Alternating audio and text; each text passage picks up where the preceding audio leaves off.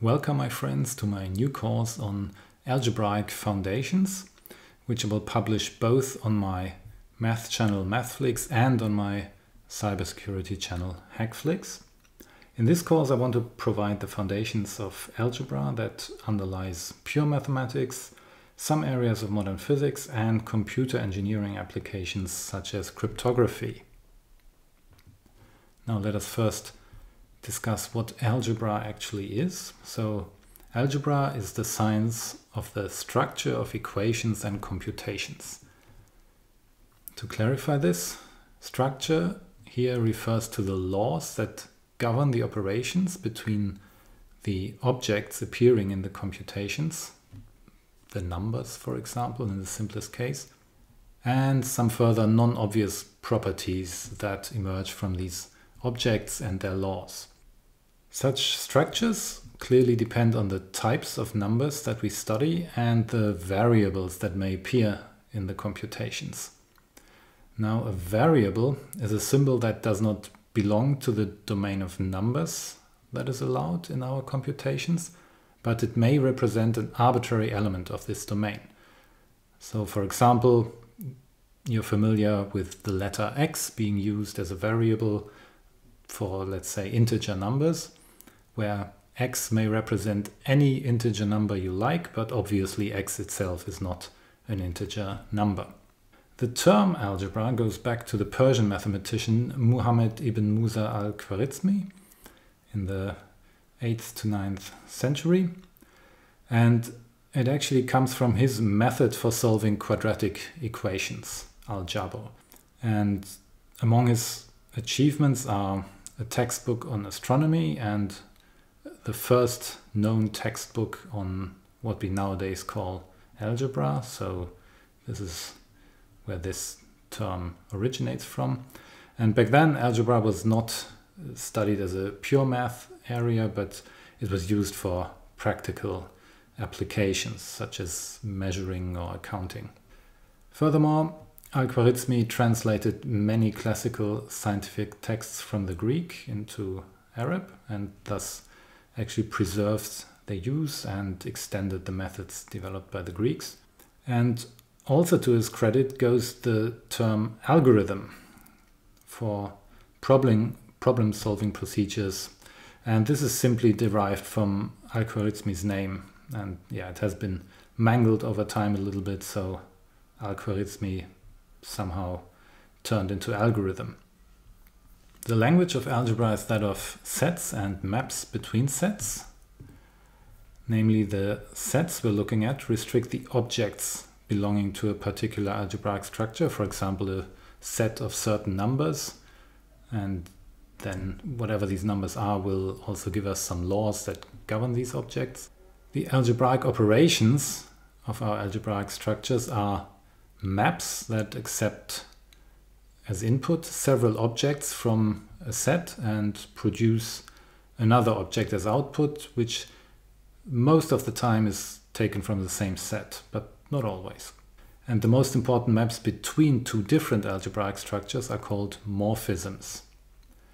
And these are maps that translate the operations in one algebraic structure to the operations in the other algebraic structure. So in the way, these morphisms are maps that exhibit some kind of compatibility between two algebraic structures. An algebraic structure can be viewed as an encoding of certain rules on a system. So from this perspective, we can find algebraic structures arising from any type of regular pattern or symmetry or repetition or a law of motion.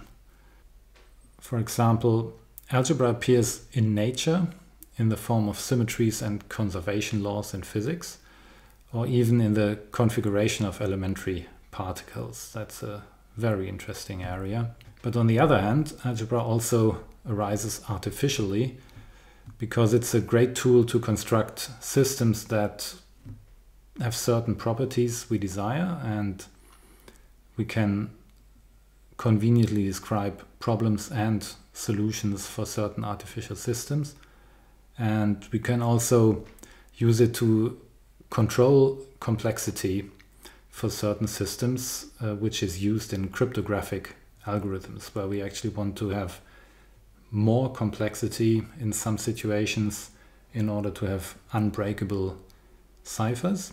And algebraic structures are one tool that we can use to construct this stronger complexity. The goal of this course is to provide algebraic foundations required in university level mathematics.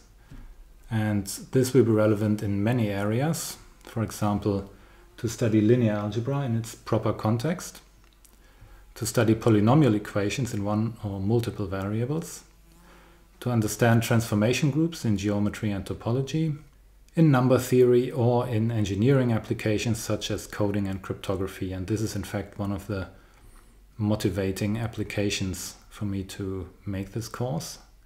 So I will have an eye on this, even though it will not be a course on cryptography, but the stuff I study here will always be with a view towards cryptography. There are some prerequisites for this course that you really should have. For example, you should be acquainted with elementary set theory, including maps and relations and proof techniques. So this stuff is covered by my MathFlix course, Introduction to Mathematics, at least the first few videos from that course. So this is where you can catch up on this if you do not have these prerequisites, but it would be really helpful to know this stuff before you start, because this is simply the notation and language I will use, and if you're not familiar with it, you might get lost quickly. In addition, I will often use examples from linear algebra, so examples that require matrix vector calculus.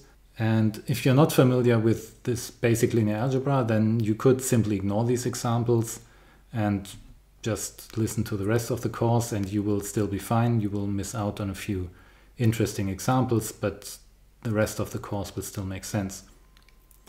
Also, I have a course on my math channel, MathFlix, which is linear algebra in 2D. So if you watch that course, you should be familiar with most of the knowledge you will need for these linear algebra based examples. I will divide this course into 4 sub-courses, each building on the previous one, and they will cover one among the most important families of algebraic structures. So part 1 will be about groups, part 2 will be about rings, 3 will be about fields, and in the final part 4 I will just cover a bunch of other algebraic structures that are not as common or important as the first 3, but might still be relevant to you one day or the other. Well, that's it for the introduction. Thank you for your attention. Please like this video and subscribe to my channel and tell all your friends about this upcoming amazing course on algebra.